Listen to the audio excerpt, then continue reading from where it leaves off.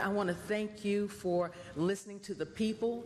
Several speakers took the floor at this week's Greensboro City Council meeting to say thank you. I'd like to start off by thanking the City Council for the steps in the right direction you all made last week. Community members and activists praised the City Council for releasing body camera video last week showing former Greensboro police officer Travis Cole using what many call excessive force on DeJuan Yoursay. We want people to be treated equally in every aspect of city activity. The video shows the former officer punching Yoursay in the face and pinning him to the ground.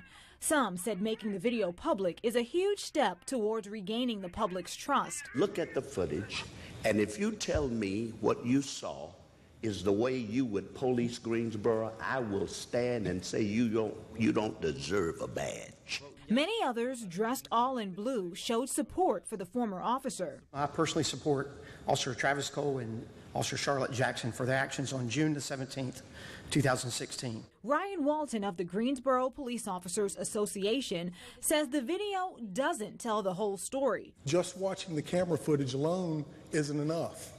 You need to have the context and the legal basis of what's going on prior to watching that camera footage. Walton also says the June incident was already being investigated by the police department and says there was no cover-up. This was not something that was swept under the carpet. In Greensboro, Kim Wynn, Fox 8 News.